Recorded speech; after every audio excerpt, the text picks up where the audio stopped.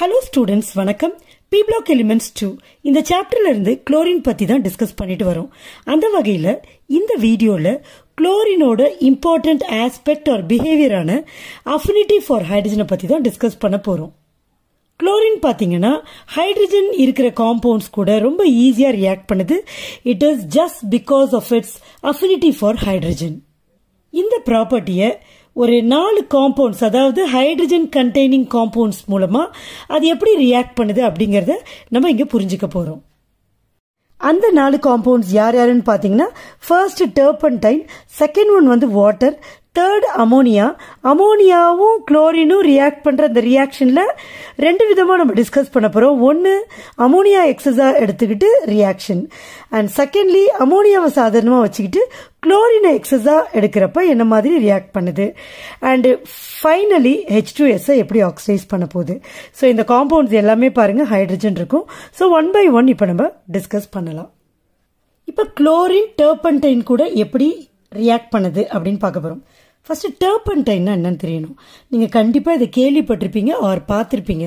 இந்த பெயிண்ட் எல்லாம் டிசால்வ் பண்றப்ப, வார்னிஷ் கூட மிக்ஸ் பண்றப்ப இந்த டர்பன்டைன் ஒரு மாதிரி ஸ்மெல் ஆகும். ஸோ இந்த லிக்விடை வந்து யூஸ் பண்ணிருப்பாங்க. ஆக்சுவலா அது ஒரு ரெசின், அது ஒரு மரத்துல இருந்து, முக்கியமா பைன் ட்ரீன்னு நினைக்கிறேன், அந்த மரத்துல இருந்து கிடைக்கிற ஒரு ரெசினை அப்படியே டிஸ்டிலேஷன் பண்ணி இந்த மாதிரி லிக்விட் ஃபார்ம்ல கொண்டு வருவாங்க. அதோட மெயின் யூஸே சால்வெண்ட் தான். ஸோ அதோட ஃபார்முலா பார்த்தீங்கன்னா C10H16. இந்த C10H16 அதாவது டர்பன்டைனையும் குளோரினையும் பர்ன் பண்றப்ப it gives carbon and hydrochloric acid. So இதுக்கான ஈக்குவேஷனை நம்ம எழுதிடலாம். பாருங்க, chlorine reacts with C10H16 which is turpentine. என்ன ஃபார்ம் பண்ணும்? கார்பனையும் HCl-ஐயும் ஃபார்ம் பண்ணுது. ஓகே, ஈக்குவேஷனை பேலன்ஸ் பண்ணணும். 10 கார்பன் இருக்கு, ஸோ 10 கார்பன் போட்டேன். 16 ஹைட்ரஜன் இருக்கு, ஸோ 16 ஹைட்ரஜன் போட்டேன். இப்போ குளோரினை பேலன்ஸ் பண்ணும். 16 இருக்கு, ஸோ இங்க 8 போட்டோம்னா 16. செகண்ட் காம்பவுண்ட் பாருங்க, reaction of chlorine with water. Already நம்ம பிசிக்கல் ப்ராப்பர்ட்டிஸ்ல பார்த்தோம். என்ன பார்த்தோம்? குளோரின் வந்து வாட்டர்ல நல்லாவே கரையும் பார்த்தோம். ஸோ அந்த மாதிரி குளோரின் டிசால்வ் ஆன வாட்டருக்கு குளோரின் வாட்டர்னு பேரு. இங்க குளோரின் வாட்டர் கூட ரியாக்ட் பண்ண போகுது. அப்படின்னா என்ன அர்த்தம்? Chlorine plus H2O. முக்கியமா என்ன கவனிக்கணும்னா, இந்த reaction takes place in the presence of sunlight. அப்ப என்ன ஆகும்? குளோரின் கேஸ் வாட்டர் மிக்ஸ் பண்ணி வைக்கிறோம் இந்த பிரசன்ஸ் ஆஃப் சன்லைட்.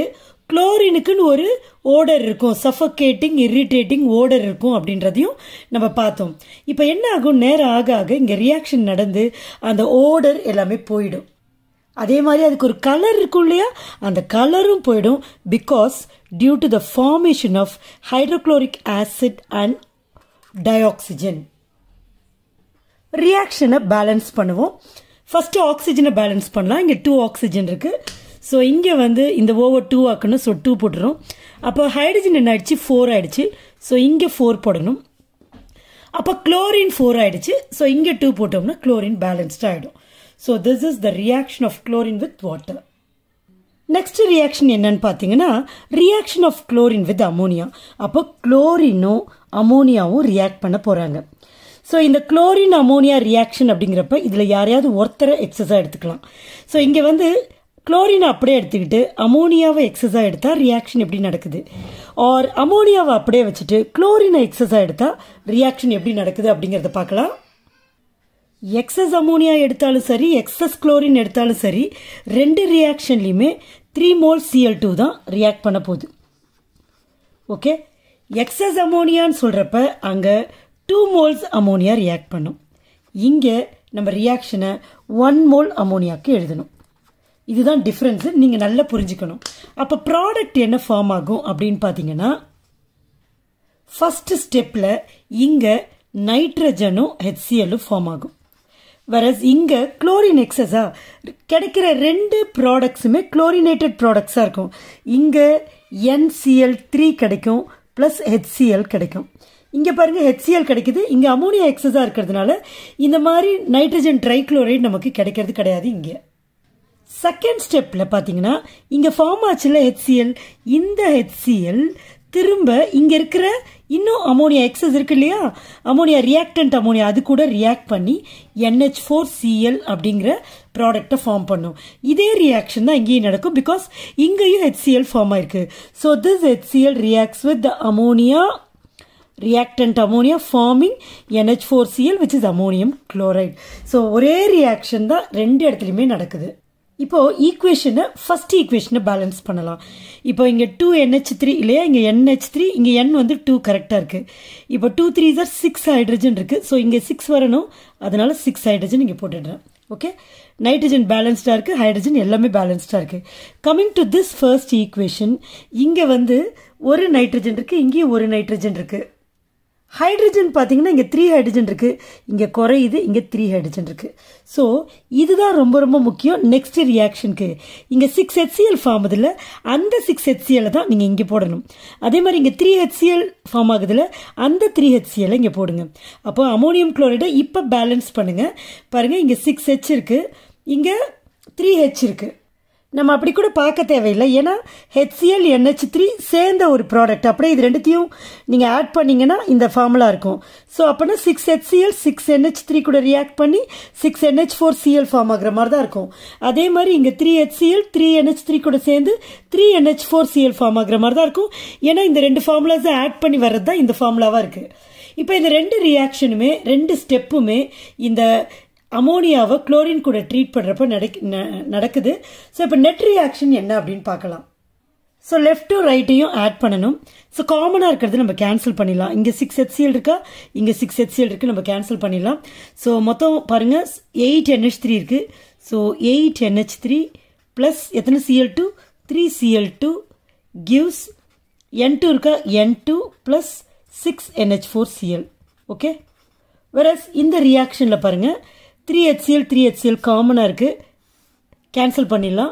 அப்போது இங்கே ஒரு 1NH3, இங்கே 3NH3. So 4NH3 plus 3Cl2 gives NCl3 plus 3NH4Cl. So உங்களுக்கு இந்த ரியாக்ஷன்ஸ்லாம் எக்ஸ்பிளைன் பண்ணுறதுக்கு நிறைய டைம் எடுத்துக்கிற மாதிரி தெரியலாம். நல்லா புரிஞ்சுக்கணுன்னா கொஞ்சம் டைம் ஆகத்தான் செய்யும். ஸோ அதை வந்து டைம் அதிகமாக இருக்கே அப்படின்னு நீங்கள் ஃபீல் பண்ணக்கூடாது. Try to understand the reactions very தரோலி so that you can write the equations correctly and easily. அப்போது நீங்கள் என்ன புரிஞ்சுக்கணும், வித் எக்ஸஸ் அமோனியானா என்ன ஃபார்ம் ஆகும், நைட்ரஜன் ஃபார்ம் ஆகுது. வித் எக்ஸஸ் குளோரின்னா ரெண்டுமே குளோரின் இருக்கிற ப்ராடக்ட்ஸ். ஸோ அப்படி தான் நீங்கள் டிஃப்ரென்ஷியேட் பண்ணும். ரெண்டுத்துலேயுமே அமோனியம் குளோரைட் சால்ட் ஃபார்ம் ஆகுது, அது வேறு விஷயம்.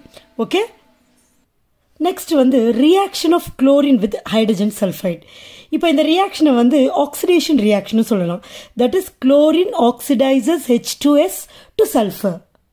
ரொம்ப சிம்பிளான ஈக்குவேஷன் பாருங்க. Hydrogen sulphide reacts with chlorine. என்ன ஃபார்ம் பண்ணும் நம்மளால கெஸ் பண்ண முடியும். H2S எஸ்ஸா ஆயிடும். இந்த 2H 2Cl சேர்ந்து 2HCl ஃபார்ம் பண்ணும். ஸோ இந்த ரியாக்ஷன்ஸ் எல்லாமே ஹைட்ரஜன் கண்டெய்னிங் காம்பவுண்ட்ஸ் கூட குளோரின் எப்படி ரியாக்ட் பண்ணுது அப்படிங்கிறது தான். இந்த ரியாக்ஷன் கூடவே, இந்த ஃபோர்த் ரியாக்ஷன் கூடவே கூட இன்னும் 2 ரியாக்ஷன் பார்த்துடலாம். அந்த காம்பவுண்ட்ஸ்லான ஹைட்ரஜன் இல்லை, which are potassium bromide and potassium iodide.